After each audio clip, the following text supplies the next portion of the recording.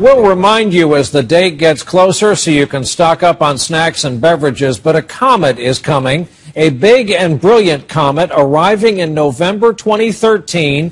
It could potentially be 15 times brighter than the moon and visible in broad daylight over the U.S.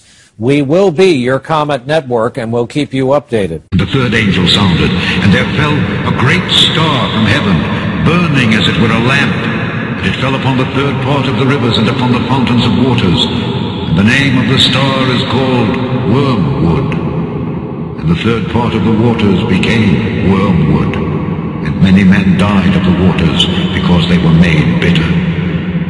And the fourth angel sounded, and the third part of the sun was smitten, and the third part of the moon, and the third part of the stars, so as the third part of them was darkened, and the day shone not for a third part of it, and the night likewise.